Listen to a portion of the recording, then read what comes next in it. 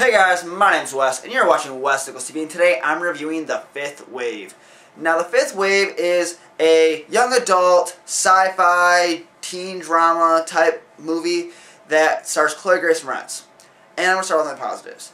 Chloë Grace Moretz is solid in this film. We've seen it throughout her career in a variety of roles that she is capable of doing just about anything to a pretty good degree. And she does that in this film. She is a good emotional center for this film. I feel like whenever she's on screen, I was at least semi-interested. So it's a huge plus. I also really liked the first half an hour, 35 minutes of this movie. I thought that showing her life before any of this stuff happened was a great thing. I thought that the character itself, her friends, I would have been interested in watching a story completely unrelated to what this movie was about, just about this girl's normal life, because it had a solid little setup. And then as the first couple waves begin, it's working for me. I'm like, okay, that's interesting. What's going to happen next? The next wave happens. That's interesting. They show more of it's close to her, and then they show a little bit further out in the world and what's happening.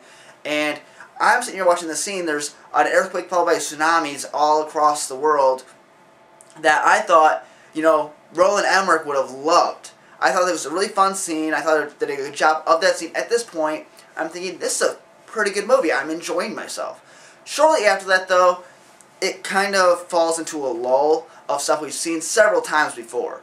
Basically, after that 35-minute point, the teens and children are now going to be the new military because it's something to do with how it's easier to make sure they're not the aliens than the adults. And then there's cues, like there's a separation. You're following that story and you're following Chloë Grace Moretz's story.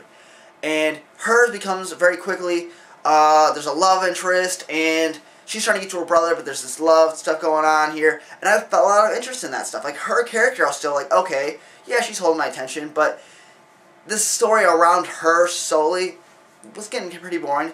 The military stuff wasn't all that interesting itself. They could have done a much better job on that side to keep me interested there. And the movie just kind of continues that way through the rest of the film.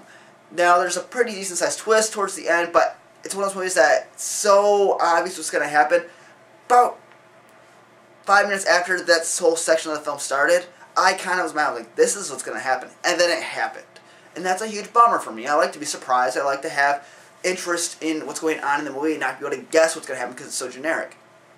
In the end, its genericness is what destroys anything, preventing this film from being good in, like, a lot of respects. It's not going to be a 7 because I felt like I've seen it before in several films recently. And because of that, I have to give The Fifth Wave, like, a 5, almost a 6th wave out of 10.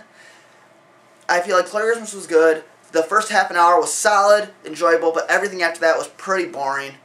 But that's just my opinion. I want to know yours. Let me know in the comment section down below. While you're down, click the like button right over here. Click subscribe right over here. If you want to get more of my reviews, there's a link right there.